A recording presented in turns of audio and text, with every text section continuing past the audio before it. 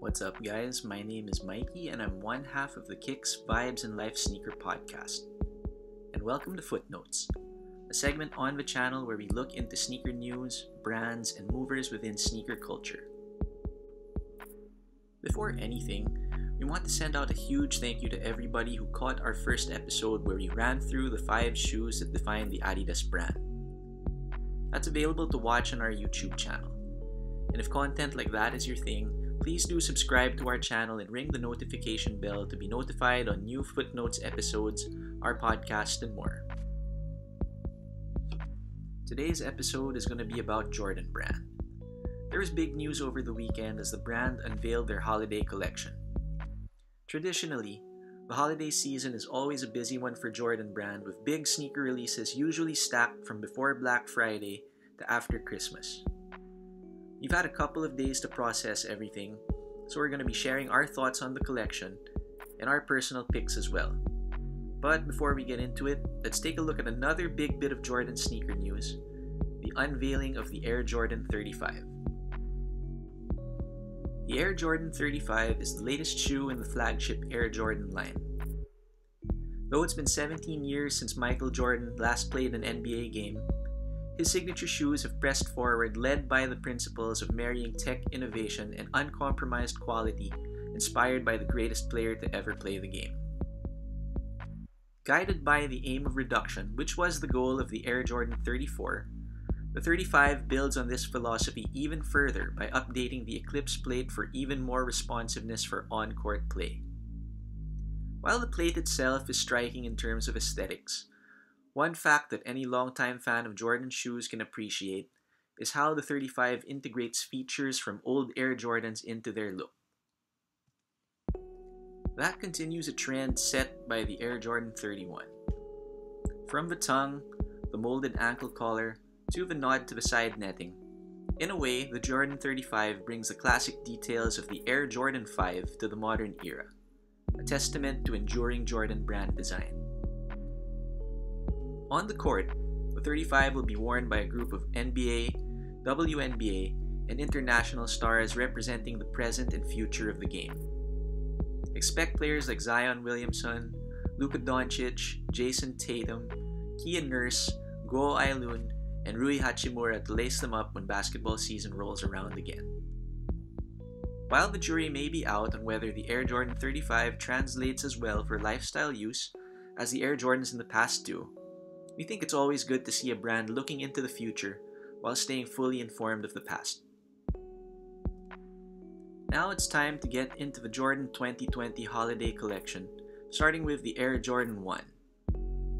Fans of the first Air Jordan are going to be treated to 4 colorways, starting with the Midnight Navy Air Jordan 1 CO.JP. First released in 2001 as part of a Japan-exclusive pack of Jordans, that release marked the first time a Jordan drop was exclusive to a region. From what I can tell, the only difference from the original release is the use of Nike Air branding on the tongue instead of a Jumpman logo. Other than that, these look pretty great. If you've been a long-time Jordan fan, or if you missed out on the Midnight Navy Jordan 1 SB lows, here's your best chance to get a piece of sneaker history, as these will be releasing in full family sizing. Though this colorway is said to release in full family sizing, this Air Jordan 1 colorway is for the women. Inspired by Jordan's 63-point game in Boston in 1986, the Lucky Green Air Jordan 1 features matte leather, a raw finish, and patterned insoles that shout out the parquet flooring of the old Boston home court. We've seen a number of Celtics-inspired colorways to hit the Air Jordan 1 over the years, but with a market that's still pretty strong for the Air Jordan 1 in general, the more the merrier. And the insoles are a nice touch though. Moving on, this Air Jordan 1 was previously released in 2003 as a mid-cut model. Said to be inspired by a colorway released only to friends and family in the 80s, these black and gold patent leather Air Jordan 1s are now releasing in the original high cut in both men's and grade school sizing. As I've come to find out, patent leather isn't exactly the comfiest material for the entire upper of a shoe. But if you like your shoes with a hit of subtlety, these might be worth a look. Now to the last of the ones slated to drop over the course of this season, the Dark Mocha Air Jordan 1. The internet's been saying a lot about these. Using the color blocking of the Black Toe Air Jordan 1, and using tones seen on the massively hyped Travis Scott collaboration Air Jordan 1, it's a safe bet to say that these would be the hardest ones to get all season. Going forward from the Air Jordan 1, there's an Air Jordan 3 releasing outside of North America this season. The classic Air Jordan 3 features are there, from the leather build to the elephant print. But basically, this shoe takes the iconic black cement 3 colorway and swaps out the hits of red with purple and orange, and finishes the shoe with the Jumpman logo on the heel. If you like the Phoenix Suns, well, here's a shoe for you.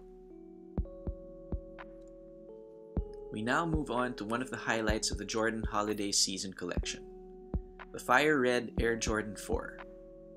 As seen with the Air Jordan 3s that released this year, Jordan Brand claims this release will feature shape, blocking, and details as close as possible to the 1989 original. There's a lot of history that comes with these, and I'm very, very happy to see them coming back. In contrast to the Fire Red 4s, releasing outside of North America is this Air Jordan 4 featuring patchwork canvas and twill fabrics, inspired by Japanese Sashiko craftwork, which was a means of decorative embroidery to enhance clothes back in the old days of Japan. The deep ocean and indigo hues are a welcome touch, and I would imagine these shoes looking even better once they're beat up. Continuing the 30th anniversary celebration of the Air Jordan 5 this year, a mashup colorway of numerous non-OG colorways like the Tokyo, Raging Bull, and Shanghai 5s is slated to release this season as well. The what the concept for sneakers isn't a new idea, and the results are generally mixed. No pun intended. But you know, if it works for you, it works for you. We now move on to a new Air Jordan 8 colorway. Mixed in with the predominantly white leather upper are hits of black, gray, and deep burgundy, a color with a lot of significance to Jordan Brand, having featured on a number of classic shoes in the past. The colors do tie together pretty well, but if you're looking out for these, prepare to do a bit of size conversion because these are slated for a women's release. From the 8, we move on to a couple of Air Jordan 12s. One done in Concord purple, and the other a remix of the classic black and red color scheme. Both colorways use suede where leather would normally be on the uppers. Concord purple is pretty low-key, with minimal hits of purple contrasting against the black upper. However, the black and red 12s flip the classic flu game colorway, turning these 12s into a very attention-grabbing pair of shoes. The Concord purples are releasing in men's and grade school sizing, while the black and reds will be available for the whole family.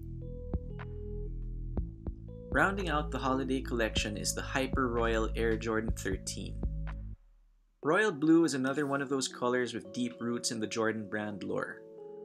This time it's seen on the Air Jordan 13, nicely complementing a black upper with reflective textile detailing. These shoes will be releasing in a full family size run. Personally, I think the collection is pretty strong when seen as a whole. Although some models might not be to my liking, I'm not here to tell you what to buy and what not to buy. After all, taste is subjective, and the shoes I like might not be hits for you, and vice versa. Diversity within sneaker culture is always a welcome thing. My favorites from the collection are the CO.JP ones and the Fire Red 4s. I've never owned a pair of Fire Reds in my life, so I'm going to be shooting my shot to secure a pair. The same goes for the Midnight Navy CO.JP ones. The story behind them goes nicely with my long-standing affinity for Japan and Japanese culture, but that's another story for another day. Which pairs do you like from the Jordan Holiday collection? Which ones are you going to be trying to get? let us know in the comments below. And if you like this video, please do hit like, subscribe to the channel, and ring the notification bell to be the first to know when we release new episodes of the podcast, Footnotes, and more sneaker content. Once again, my name is Mikey. Thank you so much for watching, and I'll catch you all in the next one.